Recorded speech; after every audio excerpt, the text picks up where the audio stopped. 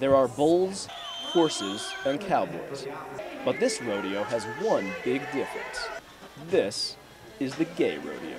The International Gay Rodeo Association, founded in 1976, recently held its finals for the second consecutive year in Denver. Along with traditional rodeo events, the gay rodeo has some special features. Mr. Illinois Gay Rodeo, Tom Sheridan, competes in one of these unique contests, goat dressing. Two people, team of two people, men, women, two women, it doesn't matter.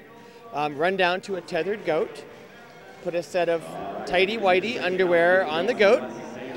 Underwear must stay on the goat until they get back across the finish line. The Wild Drag Race is another gay rodeo special, in which Janet Jenkins, Miss International Gay Rodeo, is an expert. Steer comes out, the entire team has to get the steer across the 30-foot line, and then the person in drag hops on the steer and crosses back over that line for a time. Best time wins.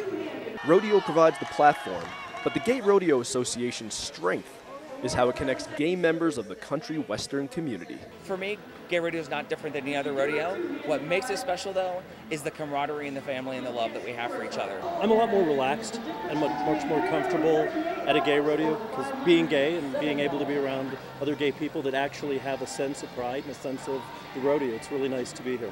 By putting underwear on a goat and riding steers in drag, the gay rodeo has made the sport into something to call its own. John Jacobs, News Team Bowl.